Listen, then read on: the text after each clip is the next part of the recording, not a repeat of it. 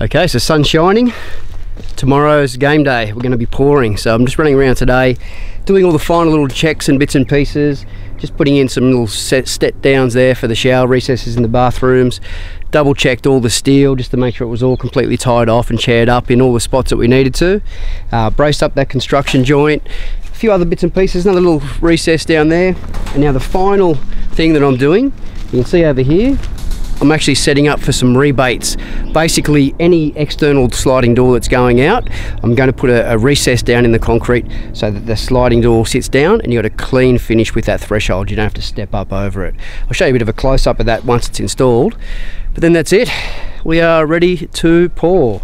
So watch your space. Tomorrow you're going to see a lot of concrete go in. Exciting times.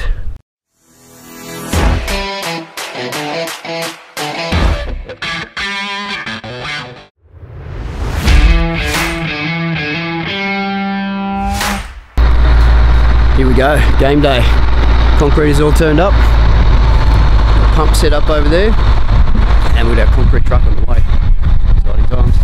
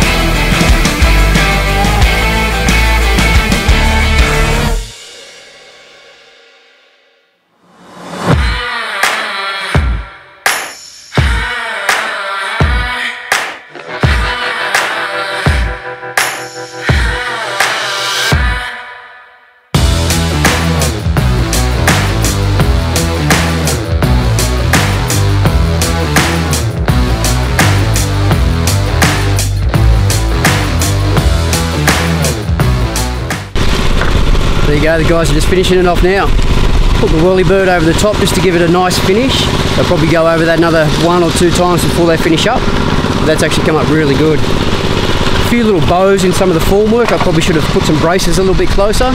But the good thing is, because I'm cutting and pitching the frames myself, I can hang them over a little bit and play around with that. But other than that, really happy with how it's come up. Boys doing a great job.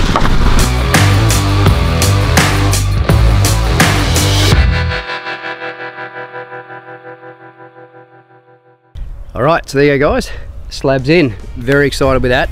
Ended up putting 97 cubic meters into that slab just then, plus what we did with the footings prior. We're probably at about 120 cubes all up. So a lot of concrete. It's definitely not going to go anywhere. Very well engineered, but that's what we want. It's our place. We want it to last for a long time. So what we're going to do next is flood it with water, let it cure for the next week or so. Just keep that water on top to try and prevent any cracking. And then after that, we're going to move on to our framing stages. So thanks for watching. Hope you enjoyed the video. If you're new, make sure you subscribe, and if you want to check out things in real time, look at our Instagram or our Facebook page, where you'll see the house being built on a day-to-day sort of basis. These videos take a little bit longer to edit and get up here, you know, usually a few months after the fact. But anyway, like I said, thanks for watching. Cheers guys, catch you later.